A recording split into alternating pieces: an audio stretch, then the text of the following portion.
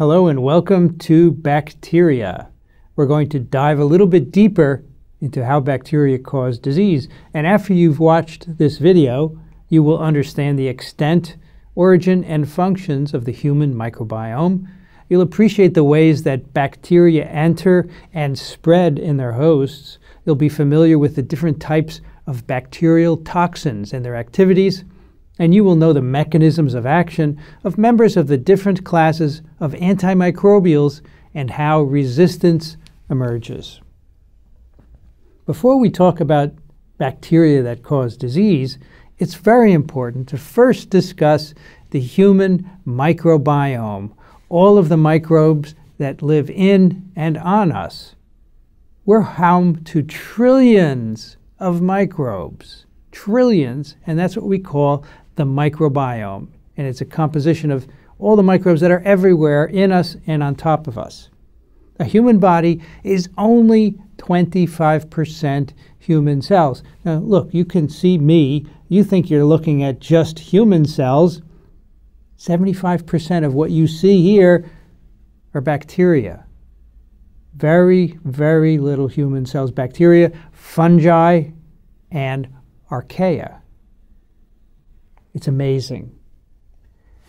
Wherever the human body is exposed to the outside world, there's a microbial community. The mouth, the lungs, the GI tract, the urogenital tract, the skin, and probably other places we haven't even found it yet. This microbiome is just beginning to be unraveled in terms of what it does for us. It certainly helps us to extract energy and nutrients from the food we eat, but it also appears to inhibit the growth of pathogens, not only in us, but on our skin. The microbes on our skin produce antimicrobial compounds that protect us. It's remarkable. There's probably much more that the microbiome does. For example, recently it's been shown in animals that the microbiome helps their immune system to develop. It's really, really remarkable. In the coming years, we'll be able to sort all of this out. But it's quite clear from the very early days of our existence, when we're first born, our microbiome forms, and it has a huge impact on our health. Microbes contribute an extra 2 million genes to the 20,000 or so genes that our human genome encodes.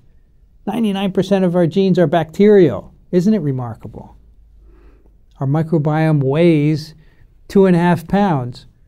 That is weight you'll never be able to get rid of. You can try and lose some of your body fat, but that 2.5 pounds of microbiome needs to stay with you. Otherwise, you're going to be very unhealthy. And don't forget the viruses. All those bacteria and fungi and archaea in us, they also are accompanied by their viruses. In fact, viruses outnumber bacteria by about 5 to 1 in us. And it's quite clear that they have major roles in regulating the microbiome. The volume of the microbiome is about 3 pints. The next time you drink 3 pints of beers, I want you to remember you've just drunk the volume of your microbiome. It's my way of getting you to remember what I'm telling you here. Now, where do you get this microbiome? There are many ways. While you're developing in utero, you are bathed in amniotic fluid provided by your mother. And of course, it's going into your mouth and on your skin, and it's got bacteria and viruses in it. So that's your first encounter. You're acquiring your microbiome in utero. Then as you are born, you acquire more of your microbiome during birth. If you so happen to have been born by passage through the birth canal, you will start to acquire the bacteria that are present along that canal, not just in your mouth, but on your skin. People who are born by cesarean section, they don't go through the birth canal. Of course, they come out through an opening in the skin produced by surgical manipulation. They have a very different skin microbiome from children who are born vaginally. So it's probably better to be born through the normal routes. You acquire probably a more beneficial microbiome. But of course, in some cases, it's not possible for health reasons. You also acquire a good amount of your microbiome from your mother. Your mother is one of the first to hug and kiss you, and she continues to do so, hopefully, for the rest of your life. And your father also contributes, and any caregivers who may come into your home, they are all contributing to your microbiome. Breast milk is a very important contributor to your gut microbiome. Again, breastfeeding is not done by everyone, but it's been shown in many studies to be better indicators of subsequent health. You also acquire microbiome from the soil that you may touch. You should let your kids play in the soil. It's probably good for them to help acquire their microbiome from the water that you wash yourself in and drink, from the foods that you eat, and any people or pets or plants that you encounter early on in your life. The early years are formative years, and then you acquire a relatively stable microbiome that is very similar to that of your family. And only when your health changes, or if you move or change your diet, do you change your microbiome. And the consequences of the microbiome for human health are going to be learned in the next 10 years, and we're really going to find out fabulous ways that we can improve our health by manipulating it. Okay, on to infection basics. Let's talk about some principles by which bacteria can enter the host. We can divide bacterial infections into two broad groups depending on how they're acquired. Some are acquired exogenously from some external source, like bacteria in the environment, or bacteria in the food, the water, the air, the objects we touch, insect bites, or any animals, dog bites, for example. And so those are exogenously acquired from elsewhere, and that contrasts with endogenously acquired infections, where our microbiome suddenly turns on us. And this could be because we've altered the microbiome by treatments with antibiotics. And clostridial infections of the intestine are a great example of that, where we alter the composition of this family of microbes, and then suddenly Clostridia overgrow and cause us problems. Sometimes injuries introduce skin bacteria into us, and this is commonly occurring with staphylococci, normal inhabitants of the skin. When an injury introduces them below the skin, this can cause a problem. So we get bacteria that cause infections and illness from external sources and from within ourselves. Let's talk a bit about how bacteria gain entry to the host, the exogenous sources of infection. Here's a human body which provides a very large spectrum of places for bacteria to enter. A very common place is a mucous membrane.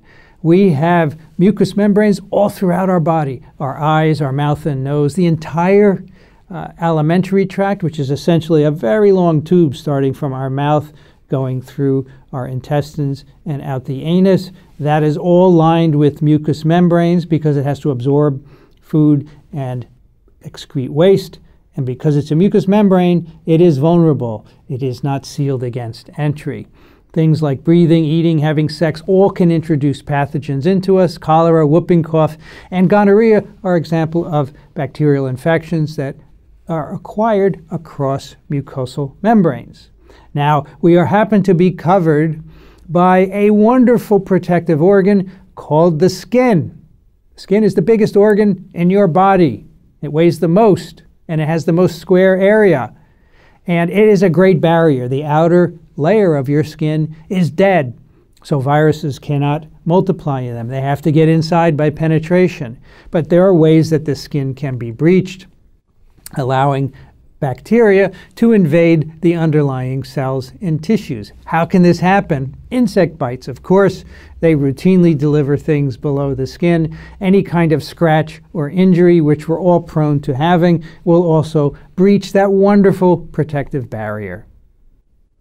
Once you're in a mucosal membrane, there are ways to get across that, which are even easier than in the skin. You typically don't need an injury. Here's a cross-section of the intestinal mucosal barrier. And on the left side is the lumen of the gut, the space on the interior. And the first line of defense is an epithelial cell barrier. And below that are the submucosal tissues.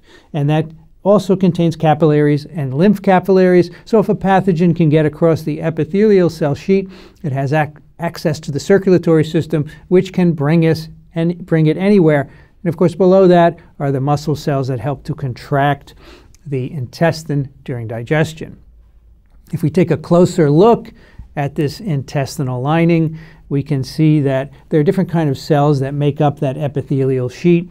There are enterocytes, which are involved in taking up nutrients, and then interspersed among them are the so-called M cells, in which immune cells come from below, lymphocytes and macrophages, and sample the contents of the gut to make sure there isn't anything nasty there. Both the enterocyte and the M cell can be points where pathogens can cross into the underlying tissues. Once a bacteria has adhered to the epithelium, which many do, as we'll talk about later, they can move laterally, reproduce, and move across to contiguous tissues, or as I said, they can penetrate the epithelial sheet and disseminate to distant sites. Our immune defenses play a big role in limiting such incursions, but they don't always win, and bacteria do enter the rest of our body. Once a bacteria or many bacteria are in us, they typically multiply in order to cause disease. And this graph shows a time course of some typical infections. The x-axis shows you time, and the y-axis shows you various parameters, including the production of bacteria in red and immune responses. So there is a period initially after the bacteria enter us called the incubation period. This is an extremely important concept. This is a period which is variable among the different infections, during which the bacteria are multiplying, but we don't yet have overt disease. During that period, immune responses may be mounting, but again, and you may have fever as a consequence of that, chills, aches, and so forth, but you won't have the actual symptoms of the disease. That is the incubation period. Then, as the bacteria multiply, they may either elaborate toxins or they may invade and cause tissue damage. You have a period of disease, and if you follow the red line and go above the blue segment of this graph that says no disease, above the blue is where we have bacterial disease, and this can be a consequence of both the immune response and direct effects of bacterial toxins, which we'll talk about in a moment, on us. There is a very important part of this graph which shows no disease. Some bacterial infections where the bacteria are replicating will not result in disease. These are called asymptomatic infections, and many people have these. It's a consequence of them being able to control the replication of the bacteria, and others may have simply more resistance to disease formation.